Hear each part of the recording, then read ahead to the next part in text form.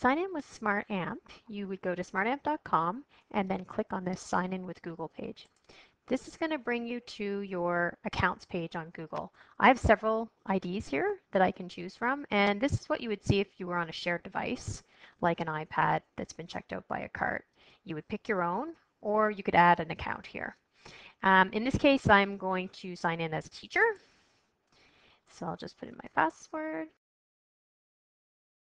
And that's going to drop me on the class page.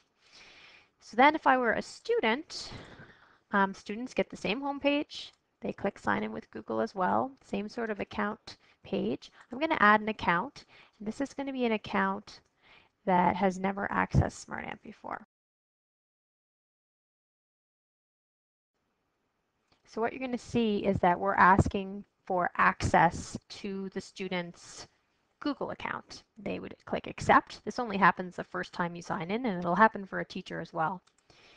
Once you click accept, then SmartAmp has provided access to your Google account, and from that point on, you would skip right to this class page where you can pick your class.